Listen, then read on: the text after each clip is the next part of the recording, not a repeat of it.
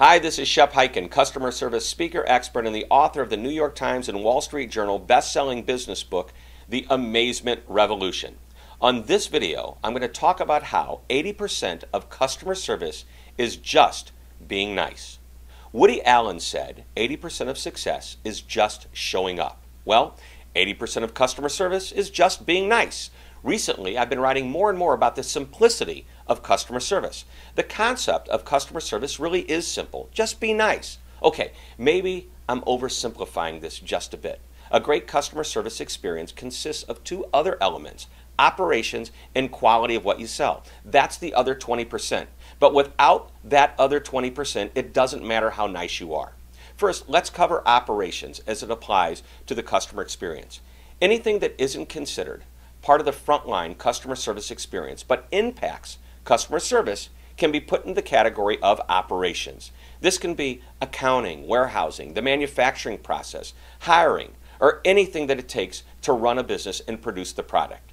Then there's the quality standard.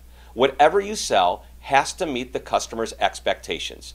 If you sell expensive leather shoes, the customer will expect them to last a long, long time. Conversely, if you sell inexpensive shoes, the customer shouldn't be surprised if they fall apart after a year.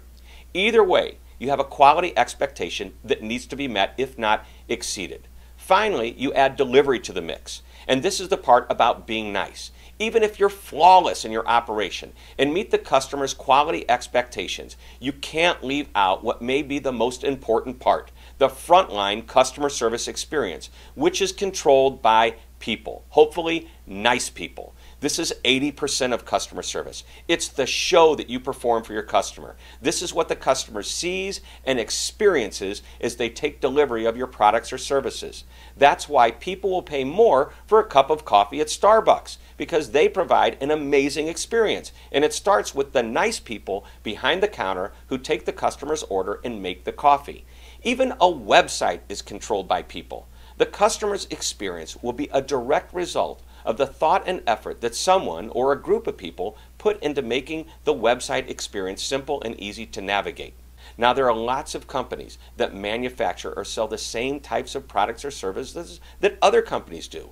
It's the ones that can differentiate themselves with their customer service that are more successful. And a big part of that customer service, maybe even as high as 80%, is simply about being nice. Simply put, if the product or service does what it's supposed to do, and you're nice about the way you deliver it, then you have a winning combination.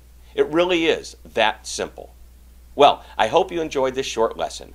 Please be sure to visit my website, which is www.hyken.com. There you'll find more information about my speaking programs, as well as over 200 customer service articles that you can read and share with your colleagues. Thank you very much for watching. This is Shep Hyken. I'm reminding you to always be amazing.